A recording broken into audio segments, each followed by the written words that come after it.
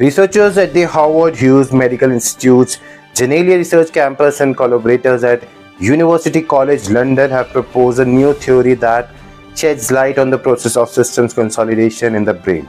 According to this theory, the usefulness of memory for future situations determines its storage location in the brain, challenging the classical view of systems consolidation. The study was published in Nature Neuroscience. Systems consolidation involves the transfer of certain memories from the hippocampus, where they are initially stored, to the neocortex, where they reside long term. Traditionally, it was believed that all memories eventually move from the hippocampus to the neocortex over time.